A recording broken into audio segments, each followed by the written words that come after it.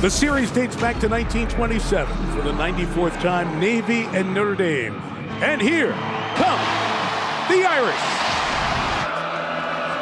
Lavatai going to drop back to throw and gets sacked by Kurt Hinish. Second sack of the year, 7.5 sacks on his career. Pressure on again, and Lavatai is sacked, this time by Jordan Botello. Rare you get sack opportunities against Navy, and back-to-back plays the Irish cash in.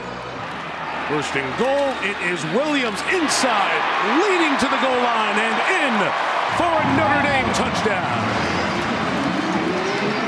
Really nice job, good finish by this Notre Dame offense. You hand the ball to one of your best players. And what does Kyron do? He does what he does every game. He just carries guys into the end zone. He breaks tackles, yards after first contact.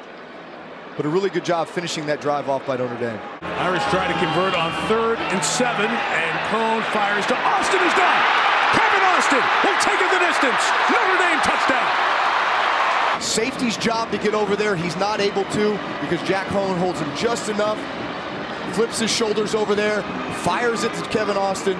That was one of my favorite plays. Line option, ball free in the end zone. Safety. Arline falls on it. Kurt Hinish was there, forcing the pressure. The Irish will get 2 and take a 13-point lead. What a day for Hinish.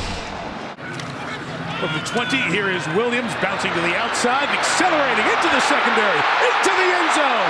Williams, did he have possession over the goal line? Yes. Notre Dame touchdown, Kyron Williams. And there is Buckner back in here as they're inside the red zone.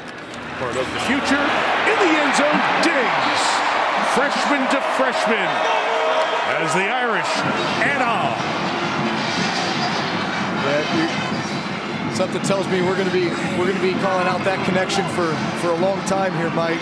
Logan Diggs, the patient runner that he is, finds the hole, walks in nearly untouched. Clock hit 0, and the Irish win 34-6.